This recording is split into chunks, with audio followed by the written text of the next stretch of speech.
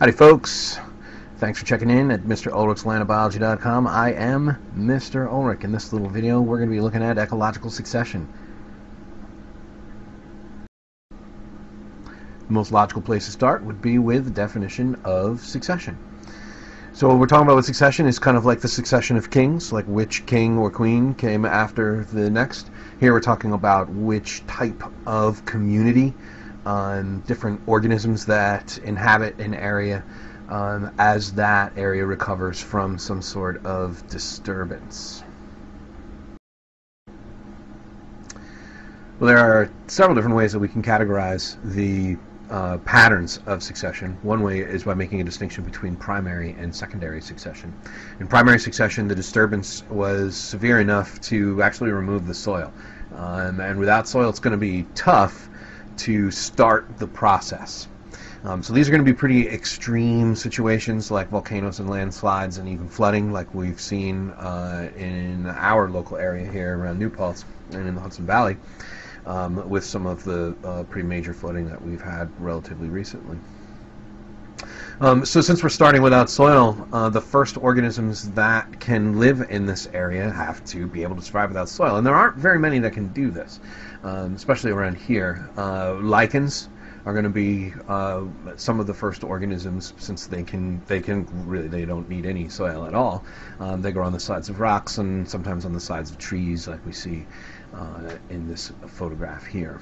The lichens are able to do this because they are symbionts. They are a symbiotic relationship. It is a fungus that has a symbiotic algae that lives within it.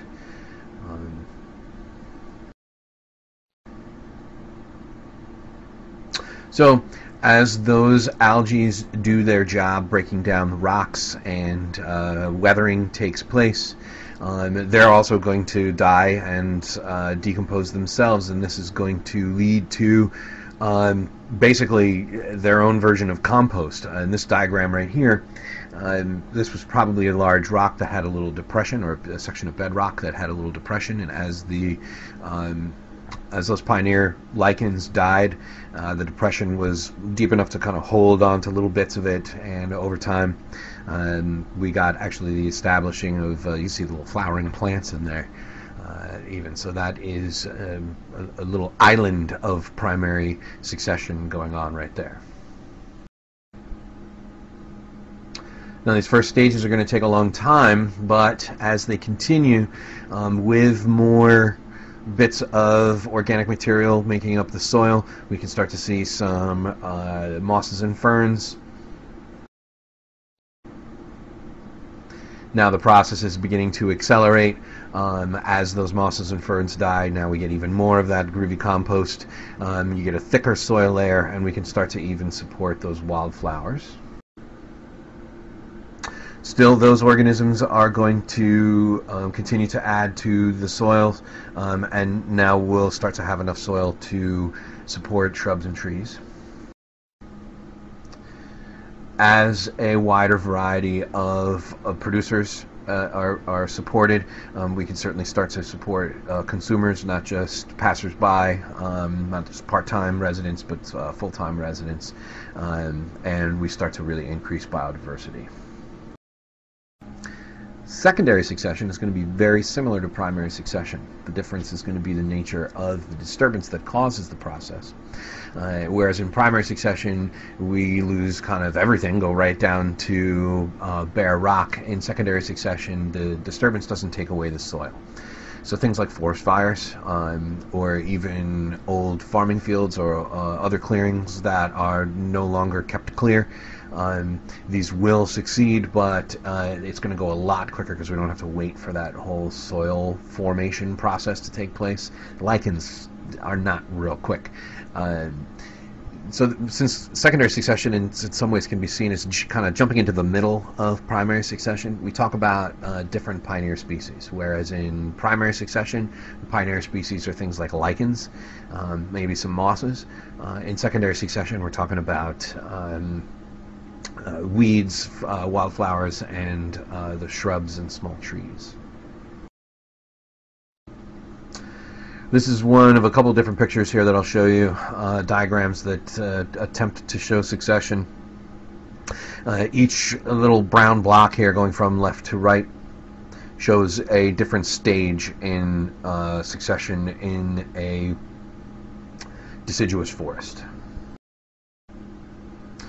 Here's a different one. Just shows you a little bit of a time frame here. And once again, we are talking about secondary succession, right? Because we're starting out in year one with annual weeds. If this were primary succession, it would take most of that time just to get to the annual weeds stage. This is kind of another interesting take on succession. This is more like static succession, whereas in other forms of succession that we've been looking at, it's been kind of one area that has changed in its community. Here we're kind of looking at how, as you move from the beach all the way over on the right side of the diagram and kind of walk inland, you will walk through all of the different stages of succession. The beach has no soil or very limited soil, so you're going to be very limited in the types of primary producers that are going to be living there.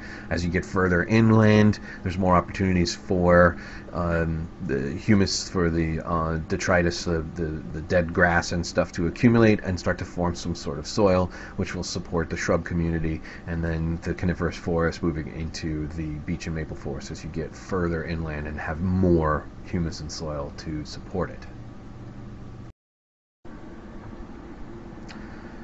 Now, primary and secondary succession are going to proceed. These changes are going to take place, and they're changing because the areas aren't really stable. As they make more soil, that represents a change in the environment, and so different organisms are going to be adapted for the changes in the amount of soil and the types of organisms that are moving in as the more soil gives them opportunities to be part of that ecosystem. And it's going to proceed until we reach this climax community. This is the group of organisms that have enough biodiversity to be self-supporting. So we call this the stable group of plants and animals. Now, up to this point, I've been kind of focusing on our school's local ecosystem, where the climax community would be a hardwood forest or some variety of hardwood forest. This isn't always the case. Not all ecosystems, not all biomes are proceeding towards a mixed hardwood forest, like around New Paltz. At some places we're going to see the climax community just stop kind of at the grasses level, because the environmental conditions won't really permit the growth of big trees, or cactuses in deserts, cactus forests, quote unquote, in deserts also represent climax communities. They're very stable and they tend to persist until the next big disturbance. Well, we'll stop there. I think that's enough for now. Once again, thanks for checking in to Mr. Ulrich's landbiology.com. As always, if you have any feedback or comments, feel free to drop me an email. My email address is available at www.mrulrichslandbiology.com. And of course, go to the website so that you can pick up all kinds of other labs and notes sheets and other supporting documents that'll help you be successful in class. Speaking of which, we'll see you in class.